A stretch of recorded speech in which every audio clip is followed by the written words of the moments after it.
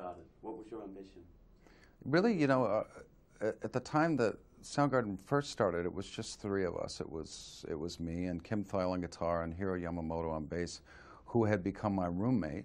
And he played bass and I played drums at the time. And because we lived together, we thought, well, we're a rhythm section, let's start a band. And I had been in several bar bands at the time, from about 17 to then I think I was 20.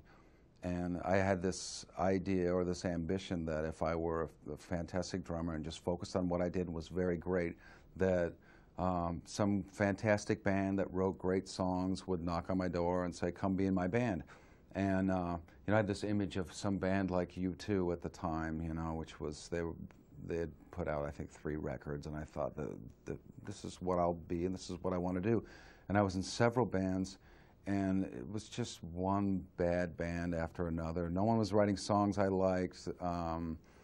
It wasn't music that I liked, really, and I came to the conclusion, I think at the same time as Kim and Hiro, that if you want a band where you're playing music that you love, you just pretty much have to start it yourself. And we did that, and I started playing guitar right at the same time, picked up the instrument strictly just to write songs on it. Knew nothing about the instrument, just started writing songs immediately, and we wrote 15 songs, I think, in a couple weeks and became a band that way.